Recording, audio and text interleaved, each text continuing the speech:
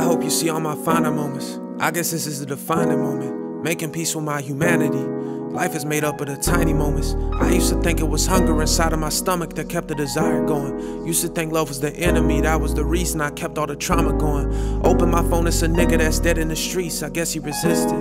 I search my heart for emotions, I can't feel a thing, I guess I'm desensed. Tragedy so reoccurring inside of my life, I think I resent it. But truthfully, I can't imagine what life would be like without all this sick shit.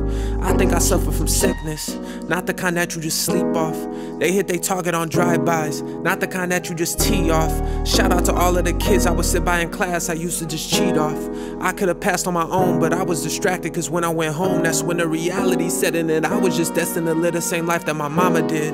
Raised by the people that raised my own mama, and look how my mama did. Shit is so normal, you make it to be an adult and think that you traumaless. Shit is so normal, you wear it like badges of honor and think that you kinda lit. We got our values all fucked up. We get abused and it's tough love. We equate violence with toughness, and that's why you only a man if you bust some. Either a pill or a woman, or maybe a nigga that talked to you sideways. Bourbon that's filling my liver. I shouldn't be on the highway, but I gotta live on the edge to feel this alive, and I can't explain it. They wanna see it in art, not listen to words, I'm trying to paint it. And sometimes the painting is ugly and I'll never understand what is the cause. I'm human like you, I wish you'd accept me for all of my flaws. But I hope you see all my finer moments. I guess this is a defining moment. Making peace with my humanity.